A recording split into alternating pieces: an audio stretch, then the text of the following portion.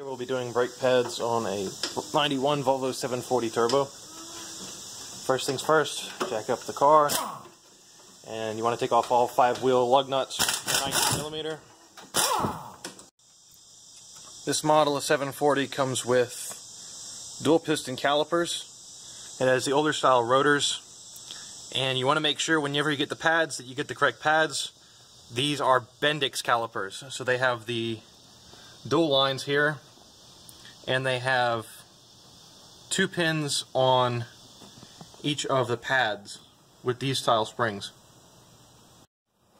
So the bolt at the bottom is a 12mm. You want to remove it just like that. Let me go ahead and get this off really quick.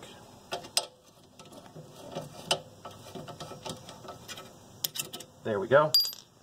Yeah, it should lift right up just like that.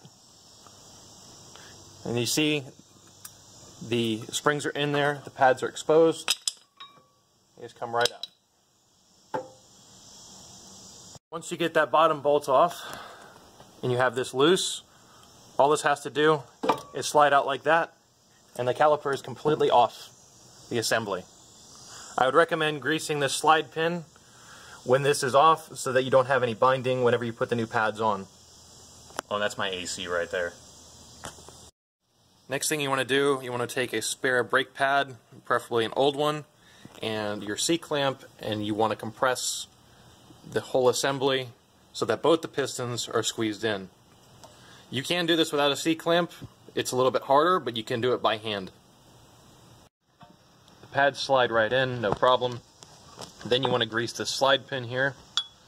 Once that's done, the piston should slide back on, hopefully without dropping a pad. Okay. Like that. I'm trying to do things one-handed. Yeah, this is not as easy to do one-handed.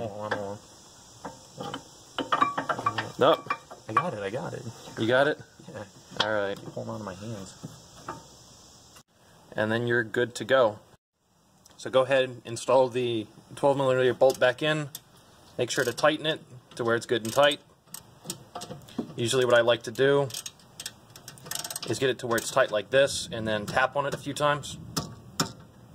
That usually torques it enough to where it won't come out.